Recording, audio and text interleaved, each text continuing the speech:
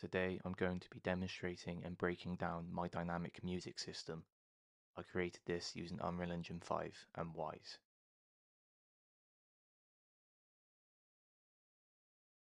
Firstly, I will give a demonstration of what my dynamic music system looks like.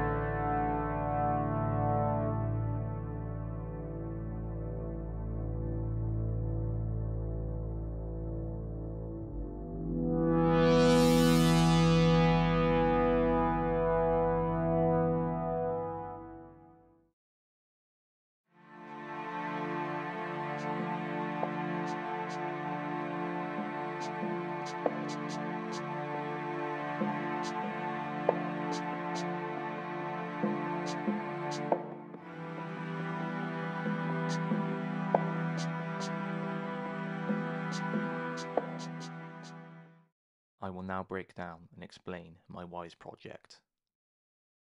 I started by creating a music switch container. This was called Music Switch. Inside this, I created numerous music playlist containers. This is so I can have multiple different pieces of music inside the game level. Inside each music playlist, I have multiple music segments, where the different musical ideas / arrangements are placed. Inside each music playlist container, I have it set to random continuous. This allows for a different arrangement of the music to be selected each time. On certain music segments, I have certain music tracks assigned to random step. This means that this musical element won't play every time, further increasing the variation.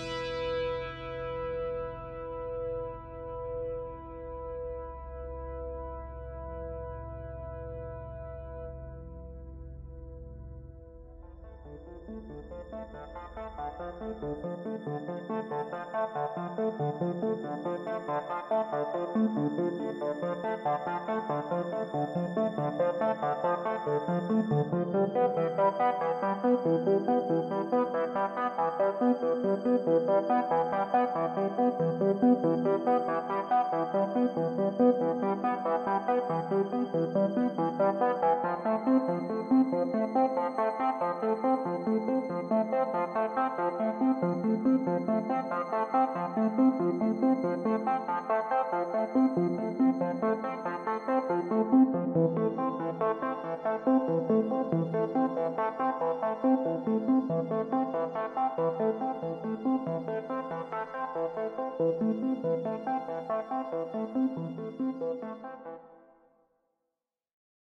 way in which the music transitions from one playlist to another is configured in the Transitions segment.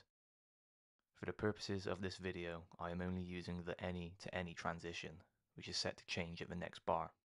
For real projects, more time would be invested to fine-tune transitions between specific music playlists. In order to switch between the different music playlist containers, I've set up a standard switch container. As you can see, I created different switches and assigned them to its corresponding music title/name.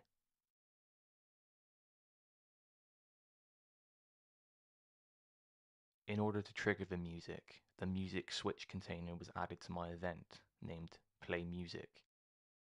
In order to get this music into Unreal 5, I am using the event-based packaging system instead of standard soundbank generation.